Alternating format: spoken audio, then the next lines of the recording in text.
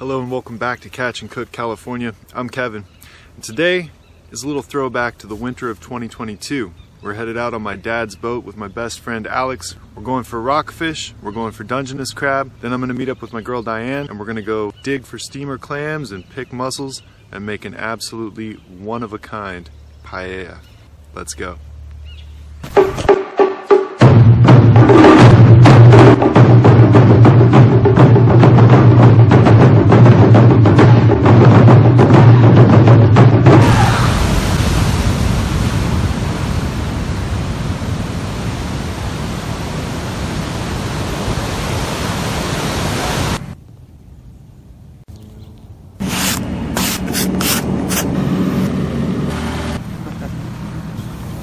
I'll sit in the back.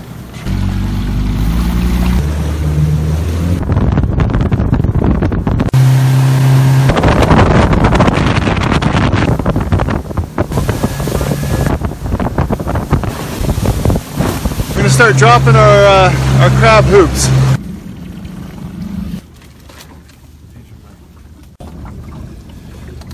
Crab going over.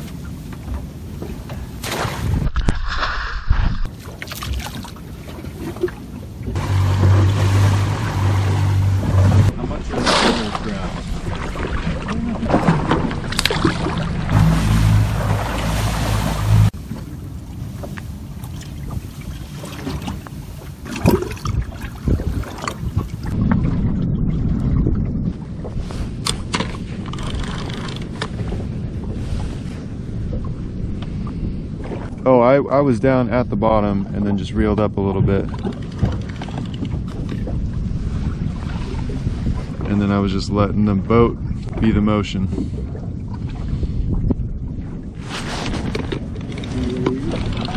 Yep, fish on.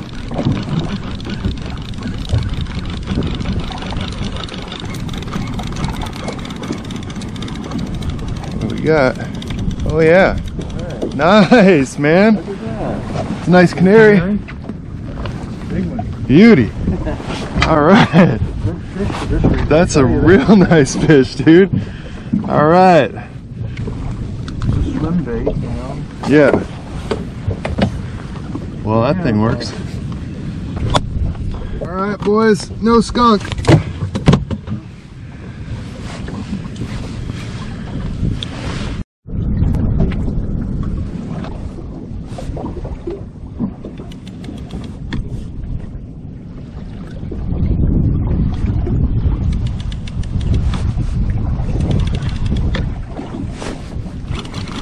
Fish on. Good, right on the bottom too. Yeah, this guy's got some fight in him, man. Oh, yeah, there we go. There he is. Beauty. Yeah, buddy.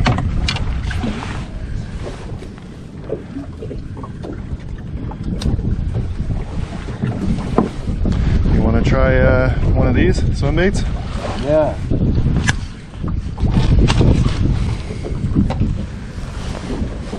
Nice. Well, we're all going home with some fish. Hey, nice. Nice canary. Swing it on in. Swing it on in, swing it on in, swing it on in. Nice, dude. Nice.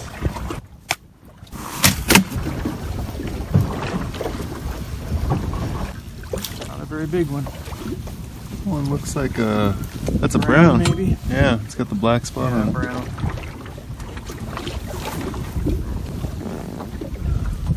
Get that. Should we do keep him or throw him back? Up to you, man. His eyes are good.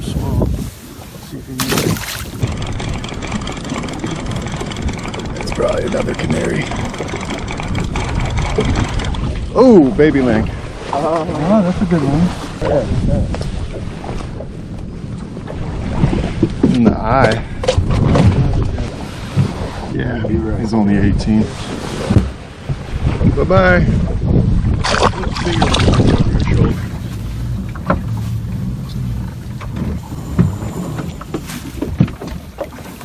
Oh, yeah. Yeah, there's some big ones in there, dude. Nice. All right, man. Nice. That one is huge, bro. Boom. That is a gauge buster, dude. Gauge buster. Let me have that crab and I'll put him in the ice chest. That's a near gauge buster. Yep. They say crabbing is easy, but it's not the case.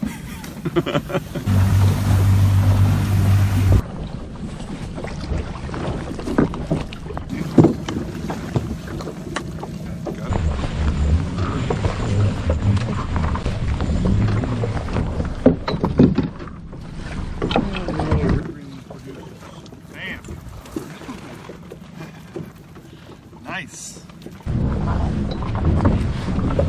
Oh yeah. Felt like it had some weight to it. Should drop this again. Some big boys too.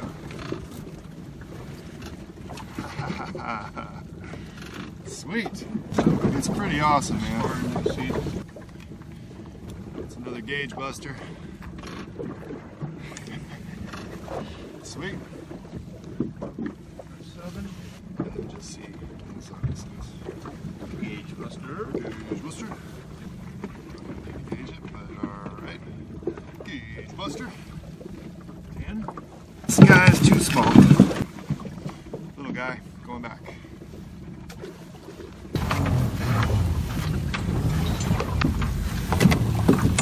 Oh yeah.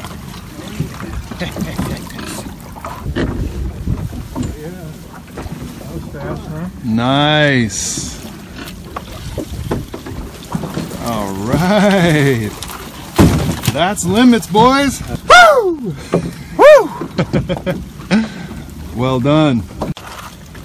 All right, that's the last trap. All but 2 or 3 are legal, but we're at our limit, so we got to throw them all back. That's pretty good. That's 4, 5, 20,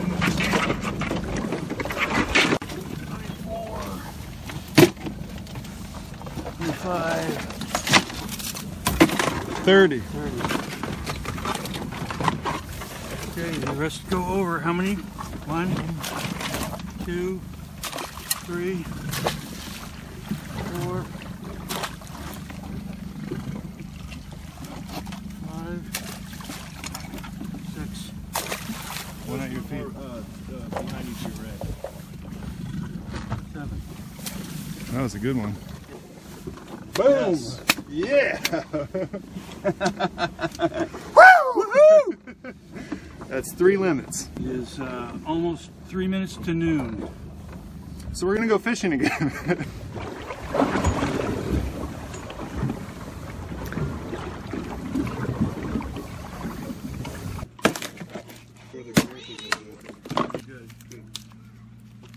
Sea bass. Yeah, you pull it out.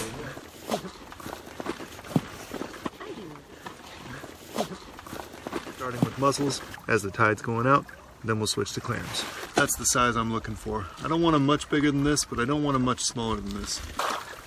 So bay mussels like these are actually real easy to harvest, even compared to the open coast California mussel. The reason being, they're used to this very low energy environment back here, so they didn't really need to adapt in the same way as the open coast California mussel.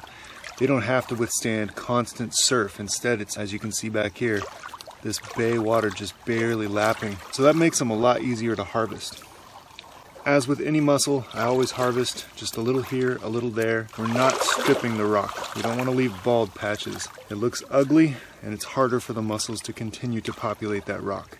So just pick a few here and there, don't strip patches. The goal of the process here is to bring home some delicious food and to keep it sustainable as we're doing it.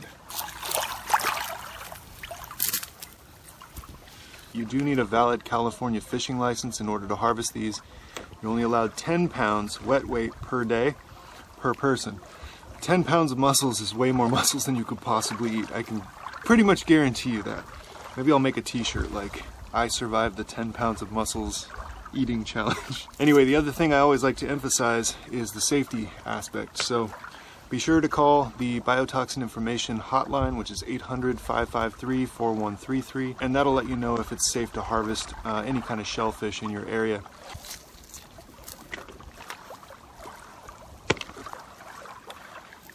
So what I usually do is I'll take about 10, 15 in one spot, kind of like as far as I can reach, and then I'll just move down about 10 feet and keep harvesting, and that way when you come back through, you will never even know. You can take a look at this rock and you'll never even know that I've been here.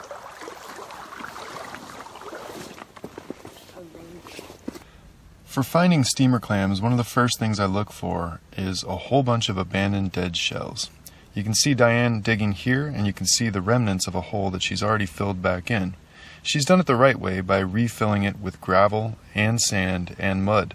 But these holes in the background here are from the previous day. You can see someone did not fill in their holes, which is why it looks like a tide pool here. Those little tide pools are not the way we do this. They can actually heat up in the sun, and it can kill the juvenile clams left in them. So you can see Diane is working the edge of this hole here, and she's just kind of very carefully raking away a little bit of gravel and a little bit of sediment, a little piece at a time, just one piece at a time. And this is allowing her to expose steamer clams as she comes across them one by one without crushing them. My technique is a little bit faster, but again, every sweep of that shovel, I'm looking in the side wall of the hole to make sure that I'm not going to sweep back through and crush the steamer clam. The little ones I keep setting aside, those are juveniles, and I'll be reburying those later. Anything large enough, I'm going to gauge and see if it's legal. If it's not, it goes in the juvenile pile. If it is, then it goes in my keeper pile. I'll get a legal clam here and there, and I just gauge each one individually. Remember, they have to be 1.5 inches. Not quite. So it goes over here with my stack of babies. We were just remarking on how happy it made us to see all the young ones here, because it means that it is a healthy fishery. So we're gonna keep reburying those young ones and keep digging up these big ones. And as of the making of this video, you're allowed 50 per person per day. Those juveniles, though, that I keep talking about, you've got to rebury those, and it's very important that you rebury them in a specific way. The reason that it's important to rebury these is when the tide comes in, so do the rays, and stingrays, bat rays, etc. will go through and they actually sift through the sand and mud to try to eat clams. If you don't rebury the juveniles, those are sitting on the surface and they're very easy for these rays to go through and eat. The reason that there's a minimum size limit for steamer clams is steamer clams have to reach 1.5 inches before they have actually reproduced. So if we leave a bunch of undersized clams on the surface and we don't rebury them, then when the tide comes in, the rays eat all of the undersized ones before they get a chance to reproduce. Or in other words, we're killing the fishery. It's not just the rays at high tide that are going to be eating those steamer clams. We're only legally allowed to clam until a half an hour after sunset. When our low tides are in the evening, you may have to be off the beach while the tide is still way out. That means that as soon as you leave, your presence will be replaced by some of the most efficient nocturnal foragers in North America. If you don't rebury those young ones, those raccoons will go through and they will eat every single one of those young clams you've left exposed. It's basically the same thing as crushing all of those juveniles before they reproduce, and I can guarantee you that the next time you come to that beach, it's going to be less productive, and if we do that year after year, we will totally destroy the fishery of that beach. If we want this fishery to be around for our kids, our grandkids, and great-grandkids, we've got to do our part here and now. Once you've repaired the beach after digging your clams, the next step is to rinse them thoroughly in salt water.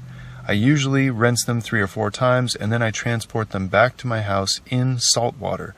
You can leave them in the salt water overnight, and they will purge out some of the additional sand that they have. You can't soak them in fresh water. It has to be salt water.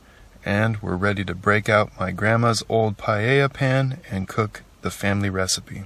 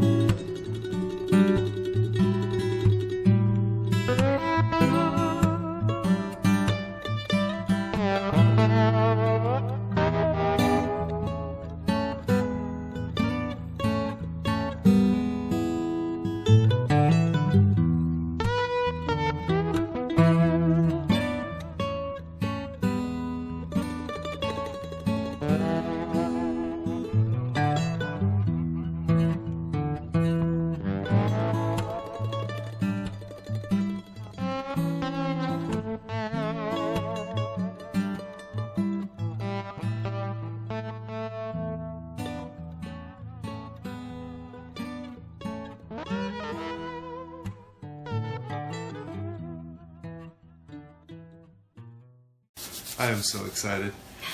So excited while we were cooking, I forgot to add the fish. So I guess we're gonna have to do fish tacos tomorrow. But I'm hungry. yeah, I'm super hungry. I don't want to talk too much. Diane, please dig in. Dungeness crab. We got our steamer clams. We got our bay mussels. We got some chicken in here. The chorizo. Good? Mm-hmm. The chorizo is the backbone. This is my family recipe. My mom always starts with a little bit of Mexican chorizo and a little bit of Spanish chorizo. It's key. Really, really good. Mm. Mm. Immediate flavor. Mm. Oh yeah. Oh yeah. Some clam. Mm. I wish we were camping.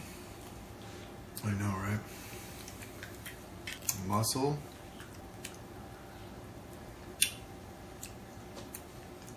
Mmm. Chorizo. Mmm. Mmm. Mmm.